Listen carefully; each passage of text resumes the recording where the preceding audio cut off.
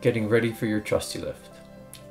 When planning to install a trusty lift, there are a few things that must be considered.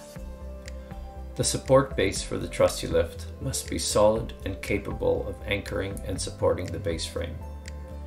We recommend a 60 by 60 inch concrete pad, approximately 4 inches thick. The pad should be level within a ½ inch and smooth with no projections. The travel distance of a trusty lift is measured from the support base to the upper landing sill.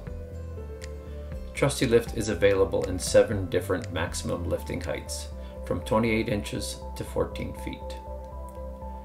It is also available in 2 different platform configurations, straight through and 90-degree access. The straight through model has its entrance and exit on either side of the lift, while the 90-degree access allows the user to exit 90 degrees opposite the tower on the upper level. Note that the lower entrance side with the toe plate ramp can easily be changed from left or right side of the tower. However, we recommend that you order the correct configuration to make the installation easier. The travel wall is a barrier that extends from the upper landing sill to the support base and helps keep the user secure on the platform while operating the lift. This wall must be smooth and solid with no projections. Another consideration is the power source for the lift. Make sure there is a standard 15 amp 110 volt outlet within 6 feet of the tower location. The following tools are required when installing the trusty lift. 1 claw hammer, 1 3/8 drive ratchet,